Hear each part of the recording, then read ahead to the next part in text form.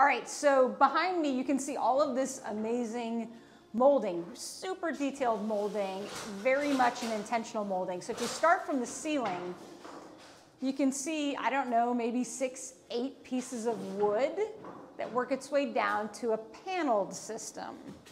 And you can see we're still using wood, poplar wood here, and then a molding, but this is different. This is called MDF, and on this particular wall, we wanted 2 large panels. Well, typically in MDF, it's a 4x8 sheet, but we were able to order larger sheets so that we didn't have a seam down the middle of the MDF. So you can just see, right now they're prepping all of the woodwork, and you can see when we use wood, we're filling all of these imperfections and nail holes. But look, work your way over to the MDF.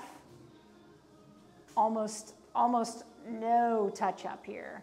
So you can see the difference in prep work that it takes with wood versus MDF, and MDF really has a beautiful smooth finish, and that's the reason we want to use MDF on this paneling.